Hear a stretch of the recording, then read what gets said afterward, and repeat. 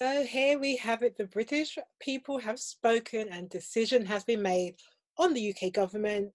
Today, the 31st of January, 2020, we have officially Brexited. Brexited. Whatever, we've left Europe. So why am I telling you this? What does this have to do with your business and how does this relate to Africa? Let me give you some context, but firstly, let me introduce myself. I'm Jacqueline, and I am the director of African Fashion Guide. I'm the author of the pioneering book, Fashion Africa, and I'm working with you to bring sustainable solutions to your African fashion sourcing strategies. So it's all about helping you reach your business goals by going from sourcing to sampling to sales.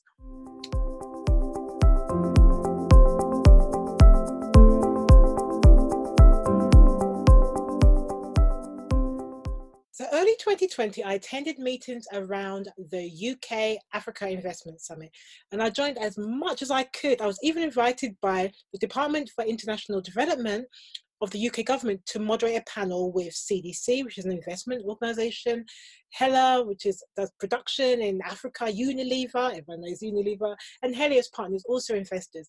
And on top of that, there was a few other specialists on the panel. You see, the UK is building new ties with Africa for business, trade, manufacturing, and more. But right now, you may have seen the influx of African Americans who travel to Africa. They were exploring and are also becoming introduced to opportunities on the ground. And, diaspora have been flocking back there. And I predict for 2020, there will be a surge of UK businesses doing the same. Mark my words. So I wanted to give you some feedback to what happened at the events that I attended and to share the takeaways so that you can see why having a fashion business in Africa, especially this year, and doing that is one of the best moves you can do right now. So let's go in the main summit. So Africa, they said, could lead because it can leapfrog of what everybody else has been doing. It can dive ahead, okay? There's quotes that Africa, by 2100, will be about 40% of the population, they'll be African. This is what the World Bank have been saying. So there's a strong feeling that was given about giving back, supporting next generation, especially African leaders. But the continuous recognition that Africa is one of the fastest growing regions in the world, especially that with prospective female entrepreneurs. And with the Africa Continental Free Trade Agreement, and also our work here at African Fashion Guide, we help to frame this conversation. So we'll start to see a lot of leapfrogging and ultimately finding solutions will all come from Africa. So we'll see lots of new things happening, and that the world must focus on partnering with African government, partnering with African businesses, and seek opportunities to work with local investors. This is what's going on. So the next decade that we're now in is a decade of growth and opportunity. Is one to move to realize the potential, where ultimately the people of Africa are positively impacted and empowered to realize their potential, right? So that's what was some of the big takeaways of the main UK Africa Investment Summit. But going into the panel that I moderated, which was within the pre-summit event, which was all about manufacturing. So that means it's a big area for the UK government. So CDC, their representative called Belinda, was asked, she said she's been always asked this question, she hears it often: can I afford to be in Africa? Can I afford to be in Africa? That's what she says people are always saying. But her response is, can you not afford to be in Africa? She urges companies to geographically diversify and highlights that urbanization on the continent is causing Africa to grow. African cities will cause consumer growth in Africa, and growth opportunities are happening, and fast-moving consumer goods is leading the way. This is good if you're in the fashion industry. This is good. But she tells us that consumer products and goods is where people are seeking to invest, and it's where growth is being projected. So the African consumer base itself is growing. So there's opportunity on the ground, there's opportunity to work with Africa. And then Dougie from Unilever, the representative for the day, he advised that those who are entering to do business in Africa to firstly invest in cities over countries. That was his advice. Interesting, right? I'm not sure how that works in the fashion industry because it's so interconnected with countries and then connecting countries. But anyway, he shared there was a few trends happening on production in the whole. So, Unilever produces a lot of the household goods that we use today. So he said that, I think he said that 2.5 billion people around the world use their products. Go figure. Anyway, so a few trends on production that he mentioned was shifting global production. He also mentioned there was always also a move in African technology, and understanding of this was growing, and that there was a trend in the rise of African brands, so locally grown African brands. I'm so excited about this. But the challenges that he saw, that we all probably, those already in African, doing African business, recognize, is around import costs and logistics. And this can force you to be in hubs. So we gave these tips. Number one, think with a long game horizon, not short term. This will be rewarding, so long game. Number two is recognize it's a fast changing dynamic environment. So build this into your planning. And number three is all about the ecosystem. A lot of smart talking can create scale. And this is what it's all about, ecosystems, especially in the fashion industry, where it's so connected with so many moving parts. Ecosystem, blockchain, all of this stuff can really support him. So these were some of the major takeaways from the manufacturing pre-summit events, okay? Now, this next one, I love. I went as a guest. I was invited to come by the CEO of Lionesses of Africa for their Startup Africa night. And I was so blown away, First of all, the event was hosted by Emma Wade Smith, OBE, she's Her Majesty's Trade Commissioner for Africa. Yep, royalty. Well, she's not royalty, but she hangs with royalty, let's put it that way. And together with Melanie Hawkin, the founder and CEO of Lionesses of Africa, it was interesting to hear from the speakers that they brought that, you know, and it was good to know a lot of tips and advice for women businesses who attended this crazy packed out event, you know, about what to do in regards to starting your business, doing investment, doing business in Africa. Pleasure as your compere and host for this evening to welcome you all to this stunning venue. And thank you for choosing to spend your evening with us. I'm confident you'll be glad you did. Now, some of you may have heard that on Monday the UK government will be hosting an Africa Investment Summit here in London. And we want to celebrate through that summit the positive impact of the UK's current investments in Africa, to the tune of some £38.7 billion. And we also want to showcase the new investment opportunities to catalyse even greater investment flows from the UK into Africa to generate sustainable and inclusive economic growth. We know how important it is to African governments to secure more foreign investment. It helps create and sustain jobs, stimulates economic growth, and supports the building of essential infrastructure. And investing in Africa is also good for our own companies, and we've seen investments in Africa over the last year benefit from some of the greatest returns on investment globally. Of course, with this all-important job creation for Africa, especially with Africa's fast-growing population being part of our ambition, we need to look at SMEs to help the entrepreneurs, the founders, the leaders of this crucial part of our respective economies to access the funds, the partners that they need to grow their businesses. And a crucial aspect of the investment story in Africa is the need to level up women's access to funding and partners. So Standard Chartered Bank had a presenter, Megan McDonald, and she was sharing about the kind of things to look for when you're going to an investment bank, the kind of things that they want to see when they speak to you as a business owner.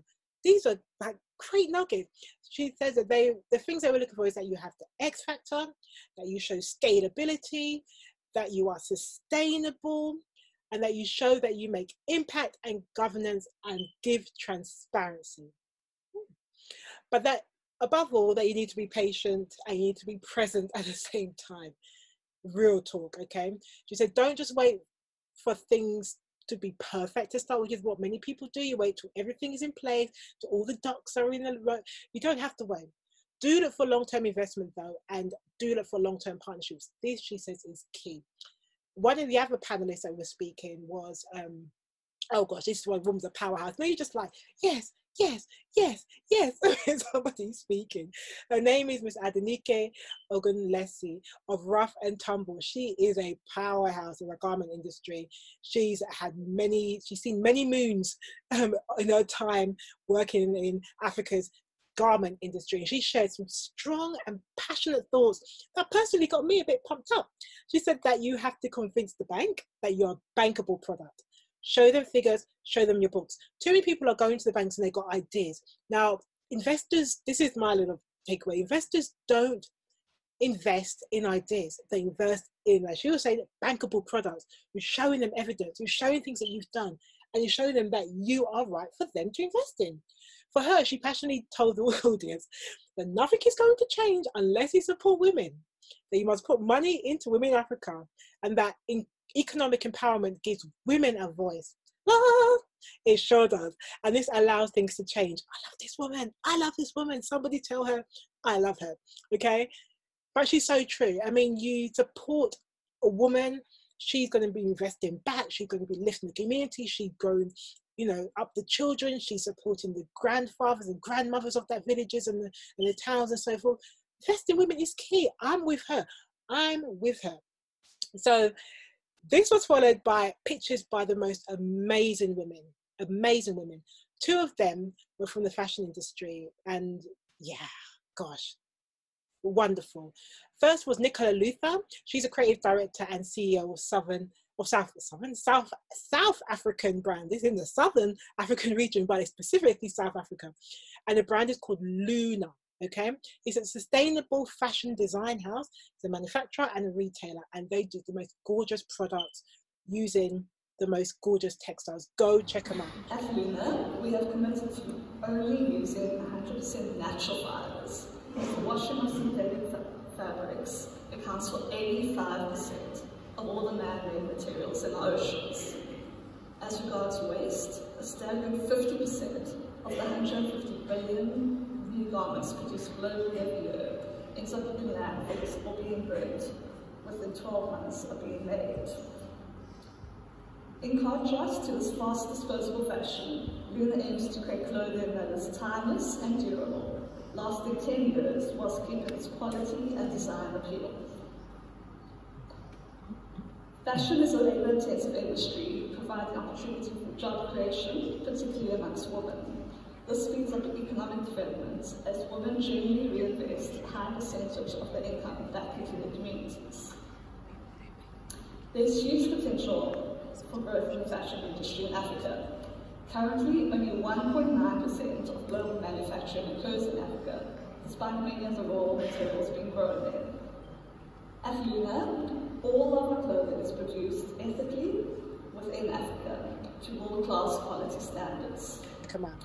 Then another one that I just fell in love with is a lady called Mariam Hazim, which is a co-founder of Reform Studio. And this one now,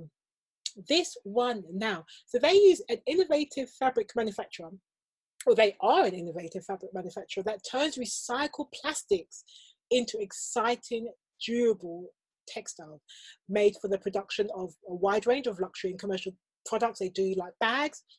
So you can see pictured here, they do bags. They also do furnishing products, and she fuses them, the recycled plastic, with Egyptian cotton. Egyptian cotton. Love it. Okay, check out these pictures. Love, love, love. Okay, now the next part of these events, I know there was a lot of events. I didn't get to go to all of them. There was also events with Ethical Apparel Africa, and they were bringing together some of Ghana's fashion manufacturers, and they invited people along, buyers and those, and did a talk around that at the Ghana Embassy here in London. And then there was this event, which was a 2-day event. It was a Ghana Investment Opportunity Summit, and this was really interesting. The focus was on technology, agriculture, manufacturing, digitization, to name a few, but these were big focuses. And common themes that I heard around this event was the topic of value addition, specifically to Ghana, of course, and its raw materials. Also the topic of creating more jobs for youth, and of supporting the president's vision to contribute to Ghana's future. It's all about beyond aid, and I love that. I love that. So being the headquarters for the African Continental Free Trade Agreement, which is amazing, well done to Ghana. Okay, it means opportunities for Ghana to become the gateway of Africa and to fulfill their vision of accessing a common market through Ghana. Everything's through Ghana. I love it. I mean, they say they're the center of the earth. So Yeah, amazing. So the aim is for Ghana to become a service provider for the entire continent, and for the UK and Ghana to kind of, you know, getting, not getting better together, I don't want to say that, but to get more connected. Okay, so to have collective narratives in a cultural exchange for technology and digitization.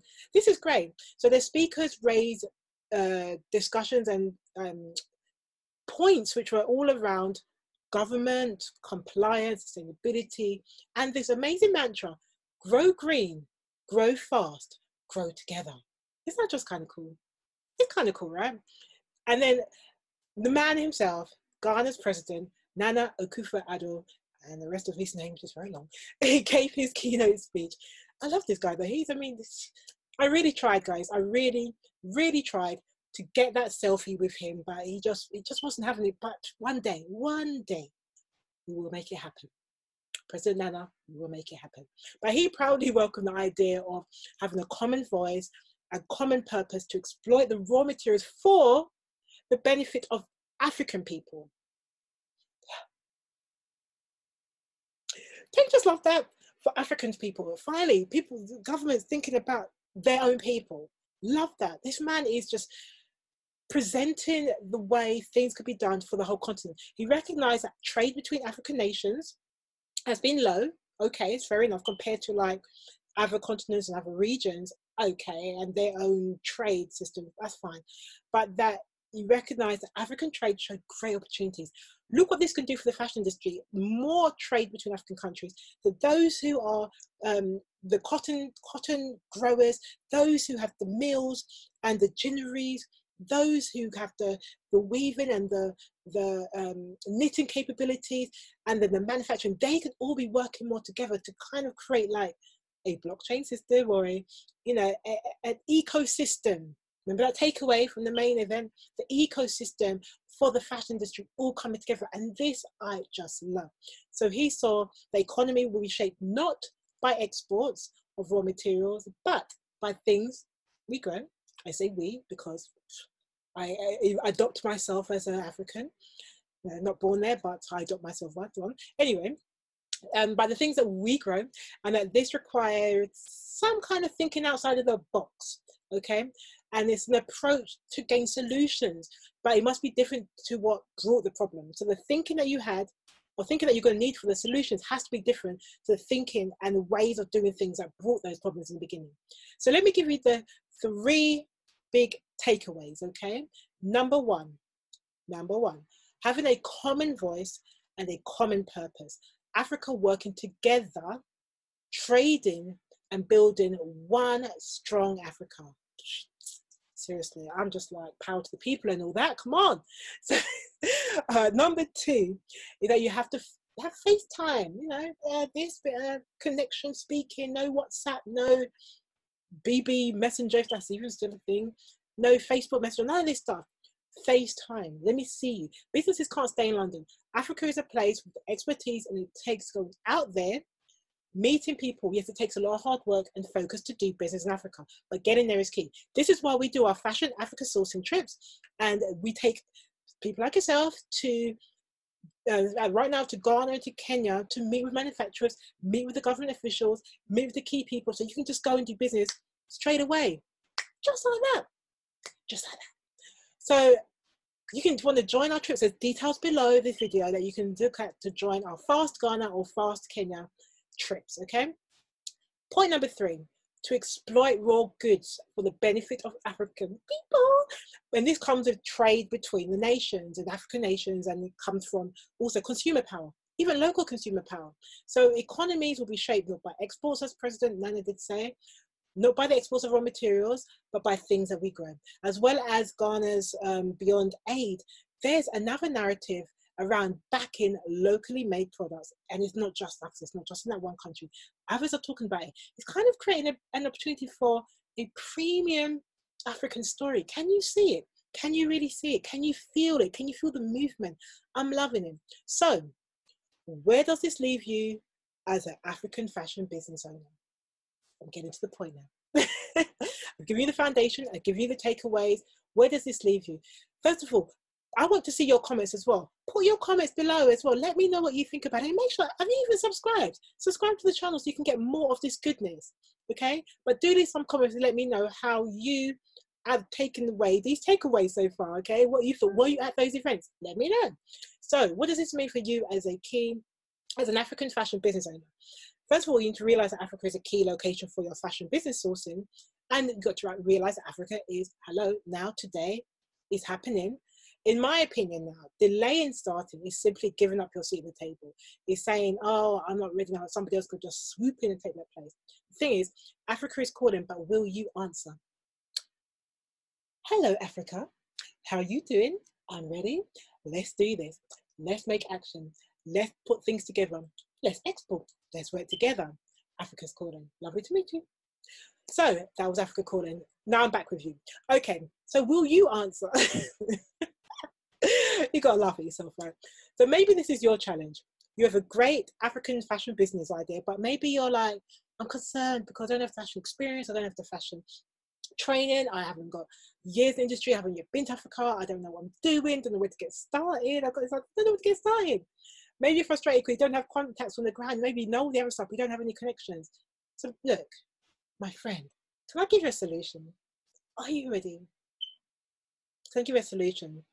Just like what Belinda said, it's not to question, should I do business in Africa? But should you not do business in Africa? So let me give you that solution. Look, it's the January, this point right now is January 31st, at the time of recording this video of 2020, the time that this video was recorded. The UK has officially Brexited Europe, now separate to that. And it's a new year and it's a new decade. So there's been a lot of stuff happening, especially for your UK business. It's going to affect things. Generally, there's going to be new trade policies coming out, going to be new relationships being formed, new opportunities. You've heard all the things I've just mentioned. So this is time for you to start your 2020 or continue your 2020 with the right support to help you make your unique product in the right country, in Africa, with the right suppliers. I have the tools and I have the connections to cut your time, cut your overwhelm, and destroy the myths surrounding fashion business in Africa. So let's talk about how together we can get your business on the right road through my one-to-one support, through my business coaching support, through my supply networks, and even, as I mentioned before, our trips, taking you direct to the makers so you can do business straight away. See the link below for more details and book a call to speak with me. All you need to do is go to www.fashionafricatalks.com and book your time to speak with me. But just remember, how this decade shows up in your life will largely be based on the decisions that you make today. So my kind of advice, make 2020 your African decade. Ready? I'm waiting for you. Link below, Fashion Africa Talks, book a call, and can't wait to talk to you.